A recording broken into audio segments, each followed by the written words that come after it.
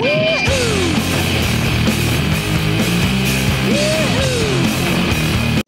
name is Mary Kole. I'm an agent at the Andrea Brown Literary Agency, and I write the blog kidlit.com. I'm here to talk about something that I see a lot in my line of work: stereotypical characters. Stereotypes are at play everywhere. I mean, look, there are a lot of stereotypes about agents.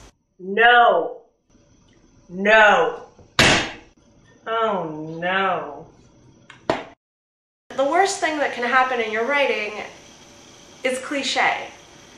I know it's cliche to say that, and I know that a lot of writing teachers thrive on saying, oh, this is such a cliche phrase, or this is such a cliche image, but the reason that we react to them so strongly is because there's something grating about the familiar. Well, the same thing with character. If you give us a cheerleader and she's bitchy and she's wearing really hot, low-cut things and she's with the jock, well, unless you're setting us up for a surprise later on, we're going to feel like we've already read that book before. We've already seen that character. I'm using a prop today to illustrate how a cliche can become a character. A Rubik's Cube. Now, let's take a cliched character out of the YA canon. Let's say the mathlete.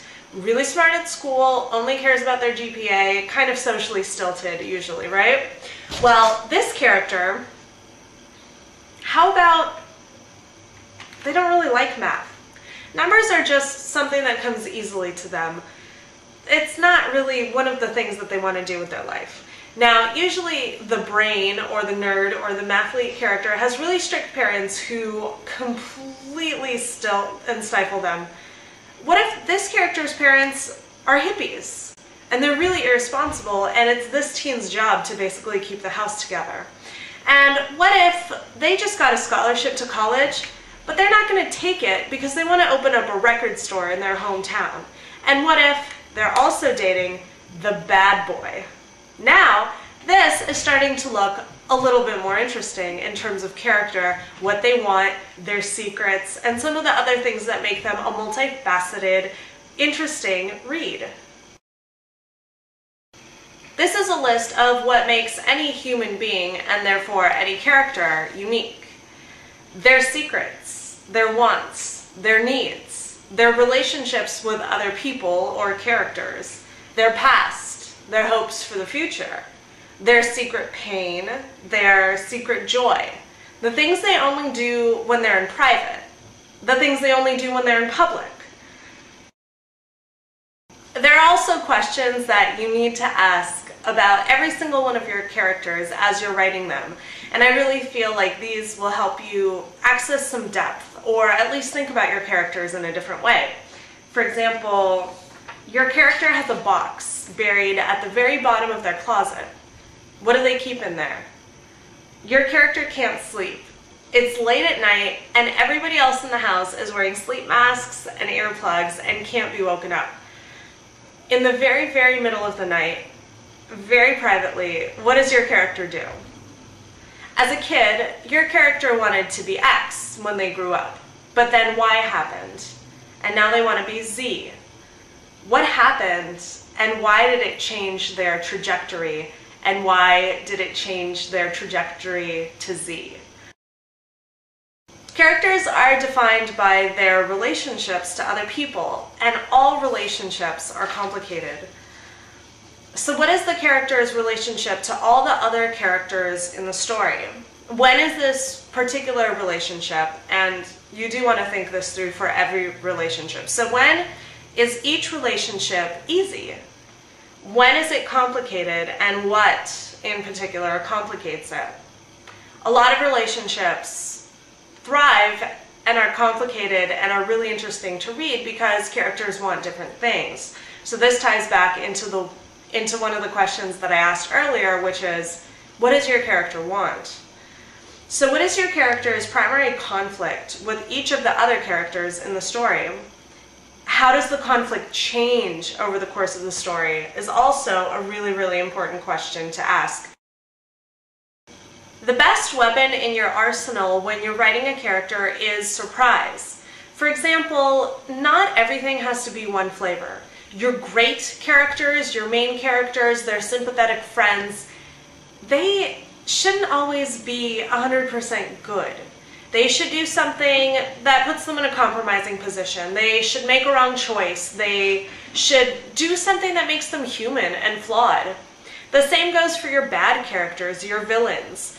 Nobody likes a villain that hates babies and kicks puppies and spills kids' ice cream all over the street. They're bad. But what's more surprising is to find their secret pain, to find what makes them maybe even a little bit good deep down. That surprise, those wrinkles, that moment when you catch yourself reading and you realize that you're sympathizing with the villain or you're judging a character who was up until this moment completely good and wholesome, that's a great moment that just pulls you deeper and deeper into the story. But keep in mind, your characters must always be in character. When I'm reading, and it feels like I know the character as if they're an actual person, as if they're a friend, I know I found a winning manuscript. But the thing that really, really easily pulls me out of that winning manuscript is once I do know that character, but then they do something that I can't logically motivate in my head. I can't figure out why they're doing what they're doing. I can't puzzle it together. So once you accomplish a goal of making a really lifelike, human-like character that your reader feels like they know intimately, you really have to abide by that trust that you've created with your reader and make sure your character acts consistently. They can reveal a new wrinkle of themselves and do something bad or do something that the reader previously didn't know they had in them, but it has to still be under that main umbrella of who they are as a person. So it's a fine line, but an important distinction to make. Your character can surprise the reader, your character can reveal new shades of themselves, but it can't read as false compared to what you've already established. So if I have to say one of the things that I love most about reading compelling characters, it's being surprised. It's seeing a new shade of somebody. It's learning about the interior life. Because we all have one. We all have pasts. We all have hopes for the future. We all have secrets and wants and needs. And if you start thinking about your characters in those terms, they become people. Even if a lot of that stuff doesn't make it on the page, they still become more fleshed out, more three-dimensional. And I feel like a lot of those elements really will play into your story. They'll play into the relationships that your characters have with one another. They'll really come across to the reader. But it's your job to do all that thinking work, all that soul-searching for yourself and for your characters.